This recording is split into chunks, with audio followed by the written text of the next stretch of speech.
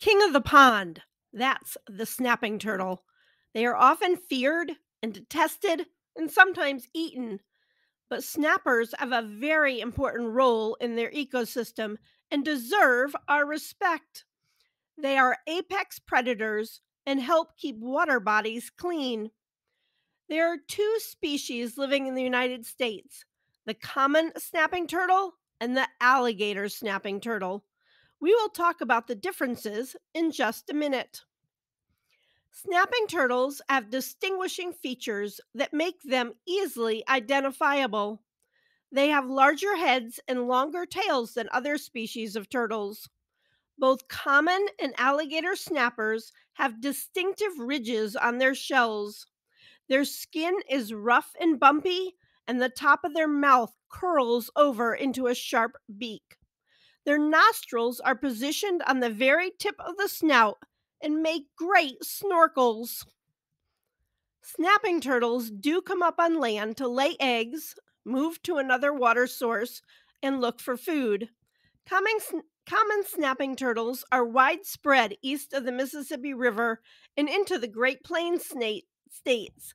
There are populations on the West Coast in California and Washington that are not native to that region, but come from the illegal pet trade and people releasing them into the wild.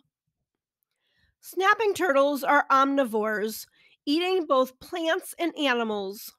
Prey species include fish, frogs, reptiles, birds, and mammals, as well as many invertebrates. Alligator snappers tend to eat less vegetation than their common relatives and have been known to eat small alligators.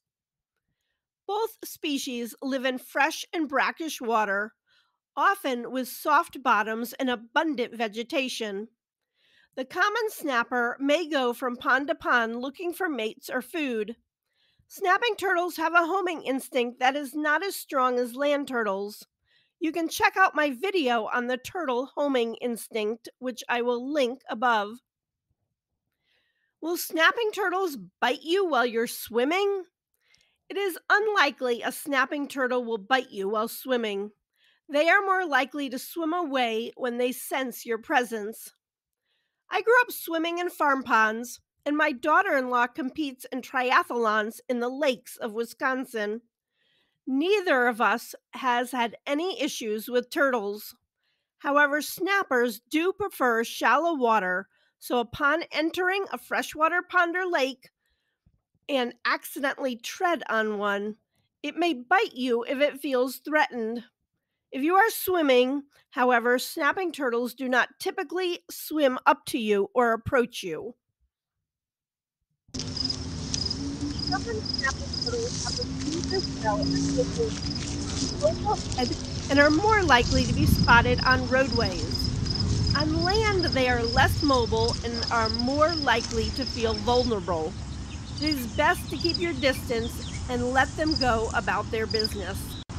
Snapping turtles can sense the Earth's magnetic field, which guides them as they travel from one known food source to another. As we continue to learn more about snapping turtles, please boop that like button so YouTube shares this video with others. Females may travel a significant distance to lay their eggs. They look for sandy, loose soil they can dig down in. Funny story. When I was rehabbing in Kentucky one summer, I had a young man call me because he had found a clutch of eggs in a large compost pile on his farm. The female turtle thought she found a nice soft spot to lay her eggs. Good news, he decided to leave that section of compost unturned till they had hatched. Snapping turtles are sexually mature by 6 to 8 years and have a shell length of about 8 inches. The eggs are creamy white and shaped like a ping pong ball. The female lays 25 to 60 eggs in the nest and covers them back up to incubate in the warm soil. Then off she goes, never to see them again. Depending on the temperature, it takes between 9 and 18 weeks before they hatch. They are about the size of a quarter, about an inch long when they are born. They have an egg tooth like chicks to get out of their leathery shell. The eggs and babies fall prey to a huge number of different animal species.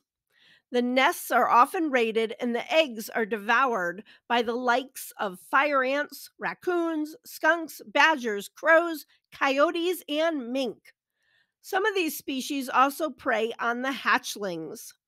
In the water, baby turtles may be eaten by predatory fish such as bass and pike, as well as snakes. Cranes, herons, and egrets also eat the babies. Adult snappers are usually too big for many of these predators, but alligators, black bears, and otters have been known to eat them. The sneaky otter ambushes them during the winter brumation period. Humans are probably the biggest predator of snapping turtles. Most states have a season where snapping turtles may be caught, trapped, and or hunted for meat or pleasure. Snapping turtle soup is a traditional food in the South. And just a note, that would be the common snapping turtle, as it is illegal to hunt the alligator snapping turtle. This is the alligator snapping turtle. They mainly live in southern states along the Mississippi River. Populations of the alligator snapping turtle are in decline and they are considered a vulnerable species. Habitat loss, climate change, and poaching are all reasons for this. The alligator snapper looks more prehistoric than the common snapper, with more pronounced ridges along its shell, a more beak like mouth, and a more angular head. The alligator snapper is larger, typically between 20 and 175 pounds, but the recorded weight is 249 pounds. That's the recorded high weight. The alligator snapping turtle also has a very unique feature. Inside its mouth is a pink worm like appendage called a vermiform. It uses the vermiform as a lure to attract prey. It will sit at the bottom of a lake or river with its mouth open wide, and fish will be attracted to the lure and can swim right into the turtle's mouth. It's the only turtle species in the world to use this technique of prey capture. They are less mobile than the common snapper, and so this luring technique is an important method for feeding. You are likely to see common snapping turtles crossing roads, especially near lakes or ponds.